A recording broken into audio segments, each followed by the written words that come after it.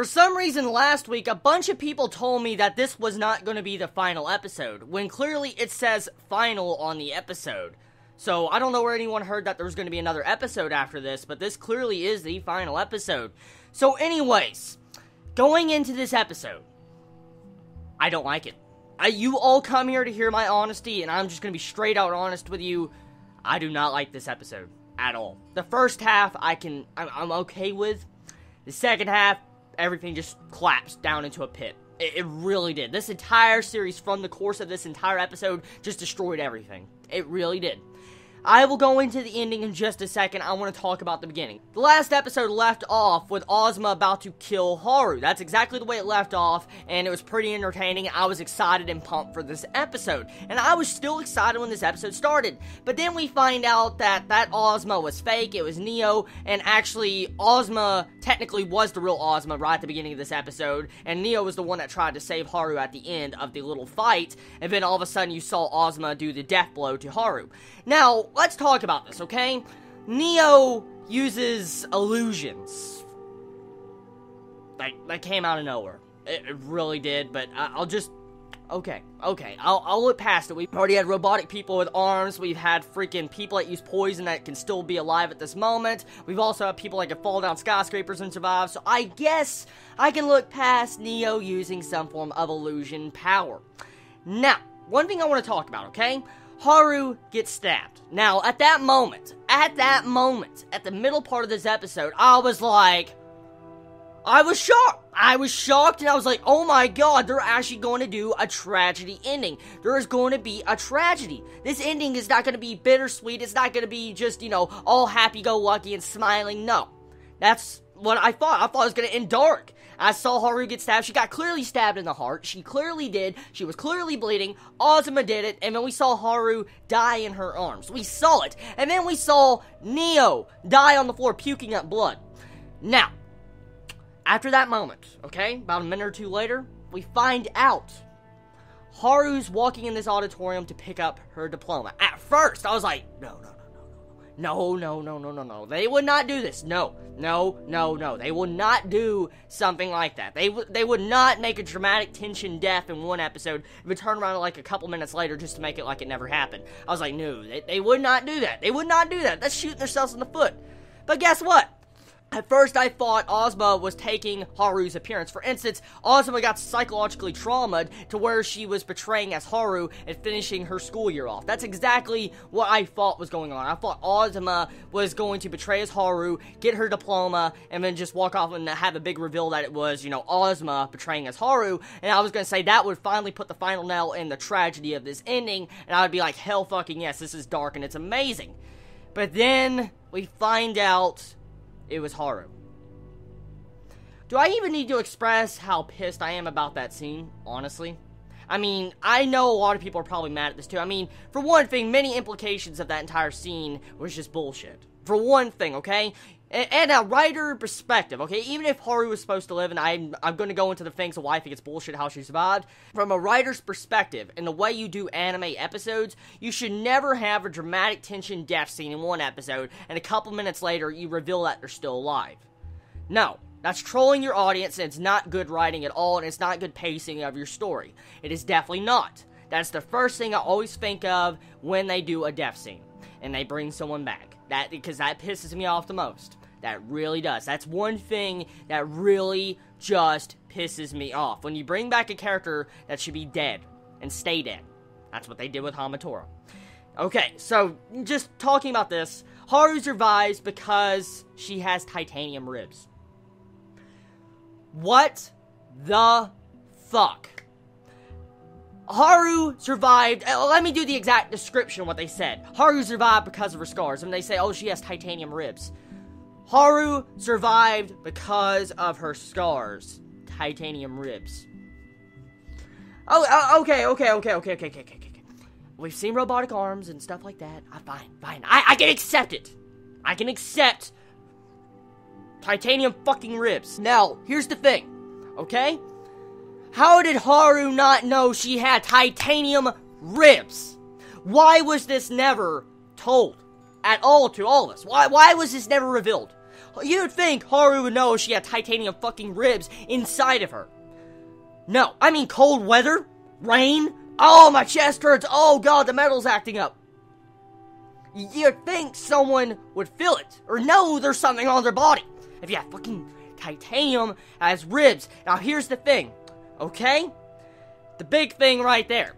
Haru survived this death experience that clearly should have killed her because of an ass pull. An ass pull.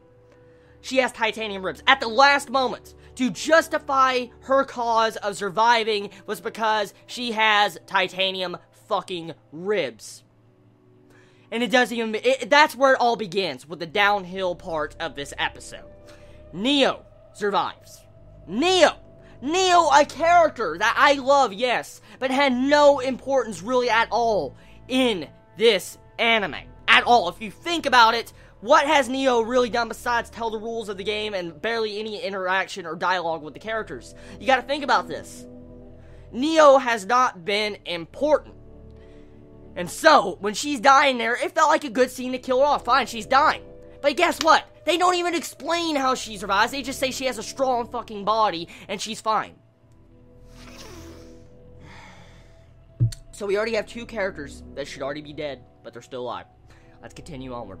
So, to wrap up all this happy good feels everybody's having right now, Haru's alive! Neo's alive! Oh my god! The characters are alive! They go into the next scenes with all the fucking assassins. Every single assassin gets their screen time. Every single assassin we have seen from each episodic assassin freaking be destroyed episode, whatever you want to call it. Okay, so each assassin gets viewed, and it seems like each of their lives are going fine. They've evolved, they're having a happy life now, they've gotten pretty much almost their exact wish, or they've learned how to move on past that wish and try better for their life, and so it seems like every assassin is fine. That they're living their life fine. Then, we see the robotic arm girl, don't even care to know her name now, is alive. And that's, right there, it's just, you remember what I said a couple episodes back when I said that she fell down a fucking skyscraper? You saw sparks as she slid down that skyscraper and it broke through fucking concrete. Concrete. And you're telling me this girl is alive. She may have had titanium fucking limbs, okay? You're not gonna tell me she had a titanium head or a titanium body, because clearly she didn't. If she did, why doesn't all these assassins have fucking titanium in their body? Just, okay, so she survives that freaking fall that is just downright bullshit. She should not be alive. She should not be alive at all. That's 3 characters that should already be dead. 4. Or 5, actually. The Romeo, Juliet, Yuri couple.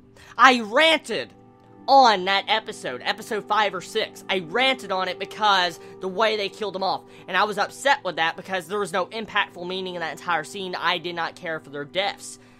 And then they bring them back? Whoa. Take a step back, everybody. Okay, now, if my mind is not playing tricks on me, and if I am not retarded, okay?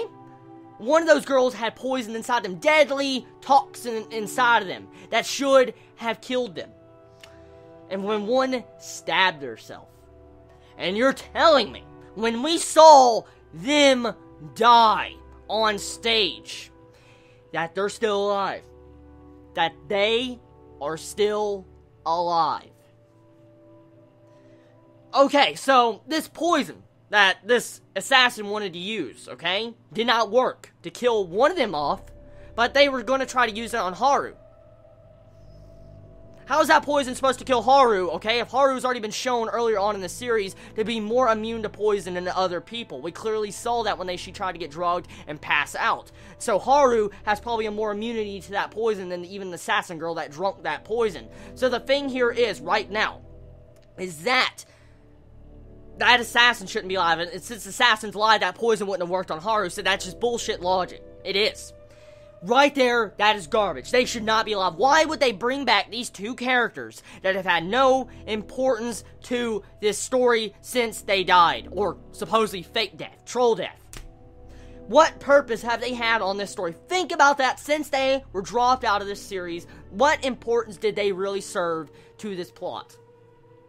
None. None. They brought them back for the sake of bringing them back and having a happy-go-lucky ending. That's exactly what this was, and that's exactly what the last half of this entire episode was. Everything is fine. There is no tragedy. There is no dark themes. Everybody's fucking fine. Everybody's living their life to the fullest. Everybody is happy now, and just nobody needs to worry.